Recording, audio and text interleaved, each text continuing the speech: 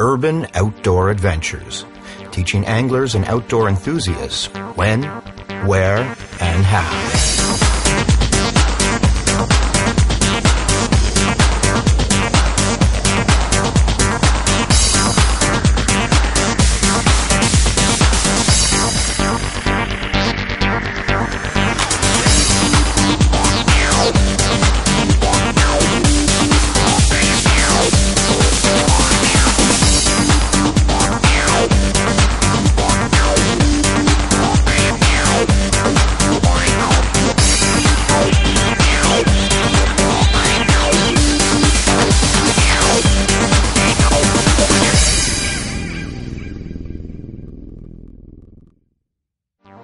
Urban Outdoor Adventures, sponsored by Prince Craft Boats. The more you know, the better we look. Rapala, crafted from experience. Columbia Sportswear. Avoid road rage. Stay out of cars. Hi everyone, welcome to Urban Outdoor Adventures. I'm up here with my good friends Laura and Lisa. As you can see, they're twins. Gets a little confusing for me. I've actually got them wearing different colored hats and I still screwed it up. But we're up here on Kawartha Lake and we're going to be fishing European style for carp. Trevor, the resort owner, was kind enough to let us set our tents up here so that we can do some night fishing tonight. Even with the pod and the bite alarms, you want to be near the rod, so if you're going to be staying out at night, make sure you stay close. You're not going to want to miss this. It's going to be a great show. This week on Urban Outdoor Adventures, Sean, Lisa, and Laura head to Kawartha Lake for some late summer carp fishing. Sean and the girls booked into a resort located at the northeast end of the lake, adjacent to Young's Point on Highway 28. Kawartha Lake is part of the Kawartha chain of lakes on the Trent-Severn Waterway. This area is part of Peterborough County in Ontario. Kawartha Lake is a 1 hour and 45-minute drive from Toronto, 2 hours and 15 minutes from Kingston, and only 20 minutes from Peterborough. Young's Point offers a convenient general store, carrying everything from beverages to fishing licenses. Adjacent to the locks, you'll find specialty stores that the ladies may just want to browse or shop in for hours. The particular resort that Sean chose for this trip specifically caters to carp anglers. The popularity of carp fishing in Canada has only recently begun to increase. However, in Europe, the story is quite different. Billions of dollars are spent annually on carp fishing and related products. In addition to their regular Canadian guests, the resort owners, Trevor and Judith Holloway, accommodate numerous British and European anglers each year. The resort offers everything one might need for a fun trip with family or friends, including rental boats, comfortable self-catering cabins, and pre-baited swims. If self-catering is not your cup of tea, Judith can arrange to prepare some of her delicious home-cooked meals for you in the main dining room. Get up to the Kawarthas for some explosive trophy carp fishing. You may just land that next 40-pounder. This week's target species is common carp. Other popular sport fish species available: mirror carp, walleye, muskie, and panfish. For more information on subjects featured in today's show, log on to our website. There we go there. Come on, Laura. Okay, I'm going to give you the rod. Okay. Yeah, I think I'm just going to... Yeah, he's on pretty good. Okay. Feels like a nice fish. Okay, so remember, Two fingers in front. Okay. And on my hip? Oh, keep it tight, though. Okay. And you can't give the fish any slack. Okay, so... All right, so just what you want to do is just reel down. So you've got a bend in the rod. Always keep a bend. Okay. Yeah, and then just pull up with the rod. Don't use the reel to fight the fish. Use the rod, and then sort of play it that way. Doing good. You got it. How's he feel? Pretty heavy? He's very heavy. See, he's waking up now. He's heavy. We've got this big net here. Looks like a huge butterfly net. But when you're fishing from shore like this, especially when you're... There's another fish. Oh, he's off. Okay. Before I was rudely interrupted there, we had another fish on that got off. These big nets are very handy, especially if you're fishing by yourself. You can just lay them down in the water. It's actually got a float on it. And if you're here by yourself, you can lead the fish right into the net. Oh, hang on, he's not ready yet. I gotta wait till his head turns. Whoa. There he goes. Look at that go. He's fighting. They got power, eh? They certainly do. So when your friends see you now fighting one of these on camera on a beautiful They'll day like think I'm this. tough. Yeah, and they'll see exactly what a great opponent these fish can be for you. Just bring his head up. There we go. We got him. We got him. Well, I got to tell you, you did a great job. Congratulations on your first carp. I mean, that's a beautiful... Now, how much would he weigh? I know, he's probably a good 17 pounds. There we go. I'm going to show Lisa up on the bank there. You're next. Are you ready for this? I'm ready. Yeah? All right. So we'll just drop the net here. As I say, we didn't even really need to take this fish out of the water. She's ready to go. And we'll just let him swim away like that. Look at that. Slimy. Very All right. slimy. Next one, I'm going to get you to kiss. Oh, excellent. Yeah. Can't wait. All right. Might be better than some of the guys I've kissed. I just can't imagine doing that, like, with a 40-pound fish. Wow. My arm muscles are going to be sore for sure. Oh, it was fun. Okay, Lisa, you're up. All right. We've got a channel coming through here. What we've done is we've gone out early this morning, put lots of maize out, which is basically cattle corn, and the fish have moved in to start to feed on it. We fired a few of those boilies out that we're using as hook baits, and that with combination with the mix just seems to be working very well. You're doing a great job. Oh, there he is. There he is. Okay, yeah, just keep the rod up a little bit. Okay, I'm going to walk out a little bit here. Just say, just be careful. Oh, he's not ready yet. There we go. We got him. We just let him go in the net. And with these carp nets, you don't want to be picking them straight up in the air like that because you're just going to break them off. The way they're designed is you have a handle here, put your finger in there, and there's actually handles right on the back of the net here. And what that allows you to do is to pick the fish up like this and cradle it, and then we're going to carry it over here and unhook it. We'll get this fish back in the water. That fish will probably go 20 pounds. Yeah. All right, it's your turn to get slimed. All right. Good job. You did a great job fighting that fish. I tell you, it's non-stop action here today. The girls actually went off to get changed.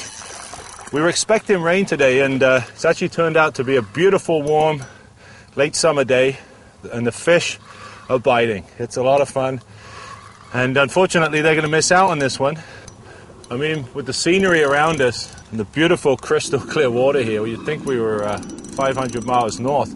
We're actually only an hour and 15 minutes from Pickering, about an hour and a half from downtown Toronto. Let's get her back in the water here. Whoa, there she goes. I tell you, let these guys go. They're a lot of fun. Get up here in the Kawarthas, only an hour and a half from Toronto. Here's the girls. You just missed a fish. Oh. I see you look a little more summery now, eh? That's nice weather for September. Look at these pink skirt shorts things, whatever they are. Well, that's perfect for fishing. There's another fish about the same size.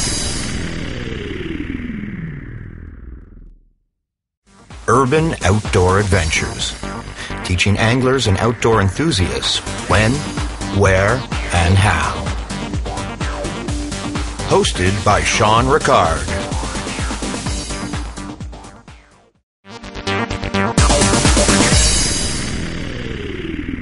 If you're out at night, these little headlamps are just priceless. Little toy. I just put some new batteries in this one. And great, you can direct them and use them wherever you're working, and it's hands-free. You don't have to be holding the flashlight. Great little tool if you're going to be out here at night or camping and so on. Another thing I want to suggest here is if you're using alkaline or regular batteries, maybe try rechargeable batteries. Over the lifespan of 2 of these, you're probably going to throw away 50 to 100 alkaline batteries. They end up in landfills, terrible for the environment. Think along the lines of rechargeable batteries. They're better for the environment and cheaper on your pocketbook. Fish on. All right. Okay, Laura, you're up. Just keep going off, eh? Okay. So you remember how you did it the last time? I will try. You're a pro now, eh? Yes. We're going to be staying on the bank tonight to do a little night fishing. We're going to stay in the tents because we want to be close to the pod. We don't want to be too far away from the rods. You want to be able to get on the fish as soon as they take off. Maybe we'll get a picture of this fish.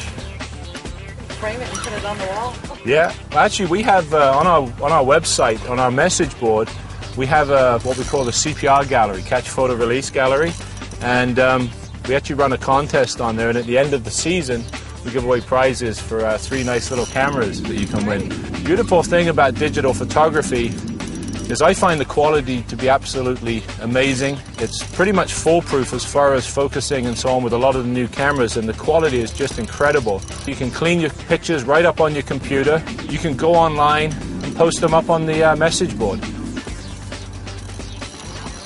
There he is. Oh, that's a nice fish. It's a big one. Yeah. You're doing a great job. You've done this before. I think you lied to me. I'm a pro. Oh, wow, look at the size of that fish. Oh, okay, let's not bully him. Beautiful fish. Okay, we got him. We got him. There we go. You really don't want to be netting these fish before they're ready, but we saw the size of this thing. We didn't want to get it away, so I kind of stepped out.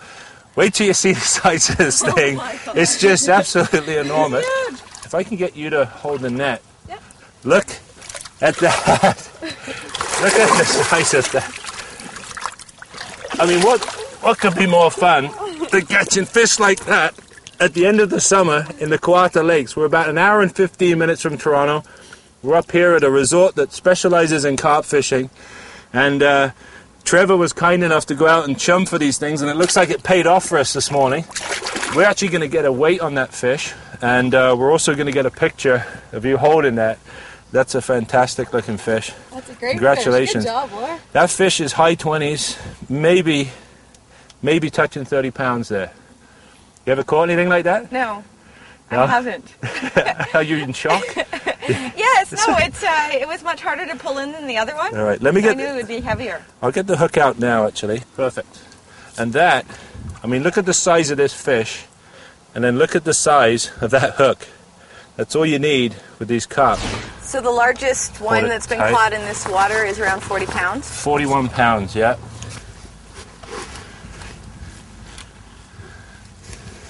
You can see these larger fish are a lot cleaner than the smaller ones. They get caught a lot less. A little bit smarter. Okay, with the scale there. The reason we use this waist sling is that you don't want to be sticking this hook into the carp's mouth. You know, I say it every time we do a carp show, but I can't say it enough that... Okay, there we go. Between 29.12 and 30 pounds even. All right, we'll get a quick picture. I'm going to leave it in this sack. It's nice and wet, and we'll get a picture of this fish. CPR, brought to you by Nikon Digital Cameras. He is very heavy. Yeah. You got his mouth? Okay, hold him up. Okay, I got it. perfect. All right, there's fish jumping everywhere here. Smile. Perfect, one more. Okay, let's get her back in the water. Good job. Thank you. That's amazing. You're the first person I've taken out who's never fished for carp before and ended up getting a 30-pounder. Just look at this. She's got slime on her shirt to prove it. All right. Look at the thickness of this fish here. I want to let Steve come in here close to get a shot of the back of this fish. Look how thick that is. Put your hand across the back of that fish just to see. I think because it's 30 pounds, you got to give this fish a kiss. Oh, yes. There you go. Slime on the lips. Perfect. Okay. And there she goes. All right. Cool. Fabulous. How did Thank that you. feel?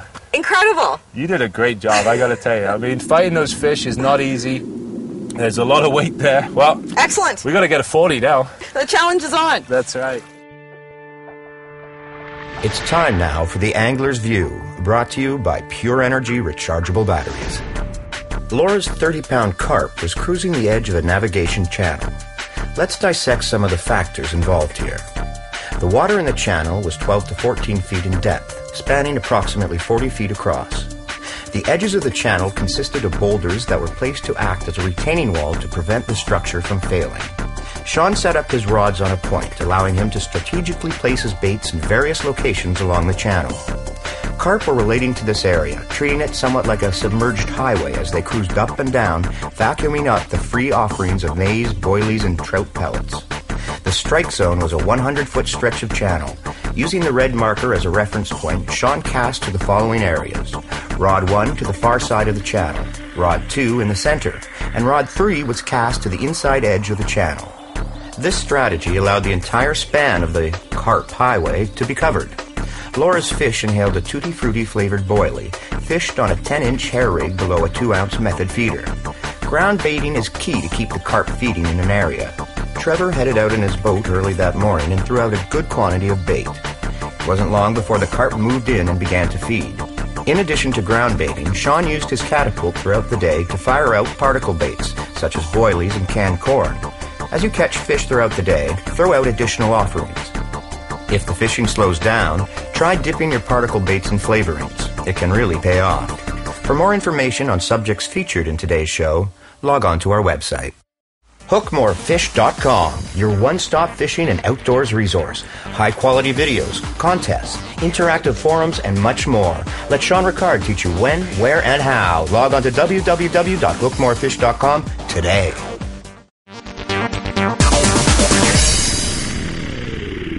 We have a 36-volt system on our boat here, which means we have 3 batteries that need to be charged. To charge those individually is going to be a big pain in the behind for you. What we have here is an onboard charger, 30-amp system. We have ours mounted under the deck here. What it allows you to do is connect all batteries up to the one charger. You can use a flush mount receptacle, which you can mount anywhere in the boat. Allows you to put an extension cord right into the boat, charge your batteries overnight while you're sleeping. Get yourself an onboard charger. It's going to save you a lot of headaches. Whoa, he woke up. Might be bigger than we thought. Actually, I couldn't ask you to get those forceps for me, but I forgot them again. Come on, eh? Oh, yeah, he's really pulling out. Try and keep your rod, like, braced tight. I know he's heavy. A lot of people actually frown upon carp as a sport fish, but you can see they're very worthy. Thank you very much. There we go. Let's get him in. Oh, there we go. I got him. Perfect. I'm just going to unhook him right here and let him go. Cool. So nice seeing him swim away like that. There we go. I tell you guys, I haven't had a break here today. This thing's just taking line on me here. Every time I go to sit down, we get a fish on. We've got lunch sitting up there, and I don't think we're going to get to eat today. This sure beats sitting in the office, I bet, eh? Oh, it certainly does. Both of you girls, well, you spend some time on the road, right? But you spend a lot of time in the office. Too much time in the office. Yeah. Could be out doing this every day, it'd be perfect. Yeah. Do you find there's a lot of, there's women that do a lot of fishing, or is it more just that they go along with... Yeah, you know what? It's interesting you say that, because last year we noticed we were starting to get a lot more female viewers emailing us through our message board.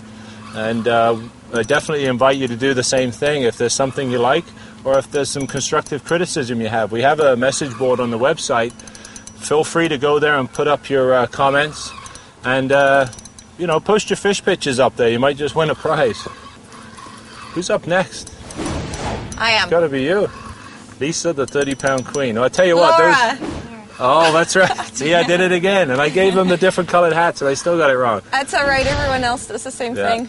We're it's a used nice to it. Fish. It's a big one. All these people that were making fun of you for going carp fishing, and you at home too, get out there, give it a try. It's an absolute blast. You two will vouch for that, right? Exactly. Oh, there he goes. As far as baits today, we're using boilies. They're actually freshly made and ordered from the States. Tutti Frutti's been by far the most productive today. We're fishing those on a hair rig, about 10 inches in length. Gonna need a bait needle to get those onto your hair rig. Right below a method feeder, which we're putting on a method feeder mix. As far as rods go, we're using 12-foot, 2.5-pound test curve rods. We've got a large bait runner reel here, spooled up with 30-pound test braid. Very important to have the bait runner, especially when you're fishing in the rod pod that we're using. And you can see that these fish have a lot of power here. You need that bait runner system so that when you leave the rods unattended in the rod pod, it's not going to pull it right out into the lake for you. The rod pod we're using is a European style pod. It's got fully adjustable legs. We're using 3 electronic digital bite alarms. They've got a volume control and a tone control on there so that you can set the tones differently to identify which rod's going off. We're also using swingers behind those. What they allow us to do is if the fish comes towards us, the swinger will drop. If the fish swims away from us, the swinger will come upwards. You always want to make sure you've got a waistling with you, a good scale, and a good landing net like the one we're using here. You're going to want to make sure you've got a good pair of forceps with you to get the hooks out. And unhooking that is key if you're fishing in places where there's rock and stone like we are today. That's another nice one. Wow, we got to weigh that. Pre-baiting is the key to the success of landing these fish. You've got to keep these fish feeding in the area. We've been using maize, high-protein trout pellets, and what that'll do is it'll set up a sort of a field along the, like a grazing field almost for the carp out in the channel here. Make sure you got a good bait catapult. Shoot a few boilies out around your hook baits like we did out by the market here. They'll come in and start feeding on the boilies and eventually pick up your hook bait, and then you're going to hook into a beauty like this. Kawartha carp. Eh? Who'd have thunk it?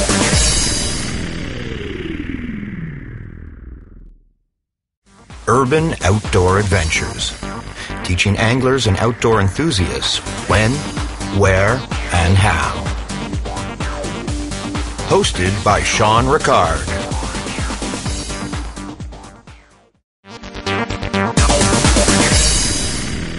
Don't forget to log on to our website and post your fishing, camping, and outdoor pictures on the CPR section of our message board. If your picture is chosen as a runner-up, you could receive a brand new digital camera. Post your pictures today. You might just be our next winner. Perfect. The twins get a double header, eh? All right. Fishing in the Kawarthas. You got to give it a try. All right. Okay. Look at him. He's just... All right, get him in. Oh, yeah, he's a nice fish too. There we go. Perfect. 2 in the net. Double header with 2 of the most beautiful girls I know. And well, thank you. what more could you ask for? You shouldn't talk about the fish like that. That's right. There we go. Oh, That's Lisa's. yeah, getting you mixed up again, see? Twins for the twins. I think yours might be a little bigger, I don't know. I think that's mine. Yeah. Look at this. Am I the luckiest man in the world or what? All right, let's let him go. Hi, buddy. Perfect. All right, girls, slime me. All right. I want to thank you for coming on the show. We're going to keep fishing. Unfortunately, we're out of time right now. But I want to thank Laura and Lisa for coming on the show. It's been a lot of fun. And you enjoyed yourselves? Had a great day. Yes, thank you very much. Lots of fish. You've got to get up here in the Kawarthas. We're on Kawartha Lake. Go to our website for more information. I'm Sean Ricard. Thanks for watching. We'll see you next week for yet another urban outdoor adventure. Urban Outdoor Adventures, sponsored by Lakeport. Great beer, fair prices. Nikon Canada. Simply better pictures. Pure Energy, the #1 rechargeable battery in Canada. What the hell happened? I had to cut it. The other line was so tangled around it, I couldn't get it untangled, and then it wouldn't go through the eye. I had to cut it off. You watch a muscular slam as it's coming in.